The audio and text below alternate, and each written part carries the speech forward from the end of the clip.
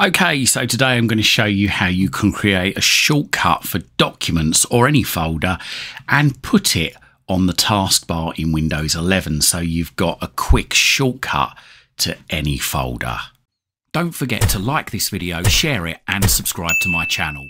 Doing these three things help us make more great videos for you. So first things first, just click on the yellow folder at the bottom of the screen there to find your documents folder, and there it is just up there.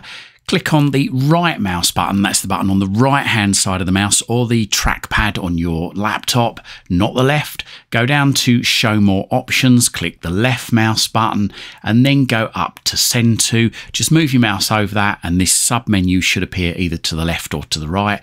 Go across and down to desktop create shortcut. Move your mouse over that, left click once. Then what you want to do is you just want to close down this window here by clicking on the cross in the top right hand corner, and there you've got your document shortcut. So what you need to do next is again right click on it, not left, go down to properties, left click. Then what you want to do is you just want to move your mouse just to the left of whatever is in the target box there and just click just before whatever's in there. That's a left click, and then just type in there EXPLORER space. So you should have the word Explorer before whatever was in the target box beforehand. Then click on apply. And then what you want to do is you want to click change icon just there. And then in the look for icons in this file box, just type in there IMAGERES.DLL. Then press enter or return on your keyboard and the icons should change. Now what you're looking for is a grey folder. So there we have it. There's a grey folder just there. So click on that. Click on OK, click on apply, and then click on OK again. And then just move your mouse over document shortcut, click on the right mouse button, and then click on show more options. And then you should see there pin to taskbar. Move your mouse over that, left click once, and there we go. We have our document shortcut down there on our taskbar. And when we click on it, there you go, opens up our documents folder.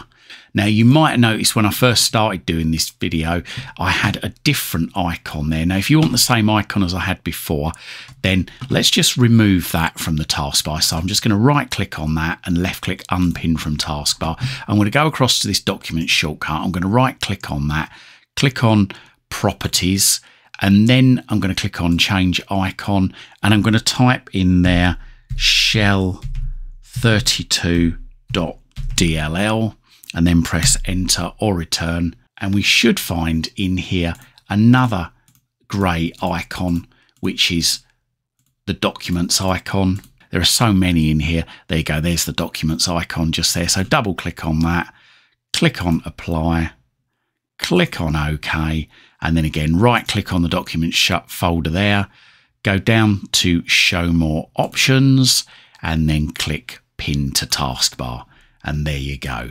And like I say, you can do that with any folder really. You can go to, if you want to do the pictures, go to the yellow folder there, click on that, and then find pictures, click on the right mouse button, go down to show more options, go to send to, and then go across and down to desktop.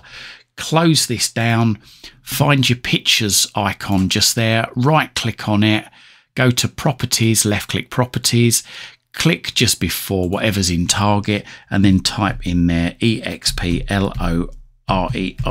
Make sure you put a space in between Explorer and whatever was in the target box.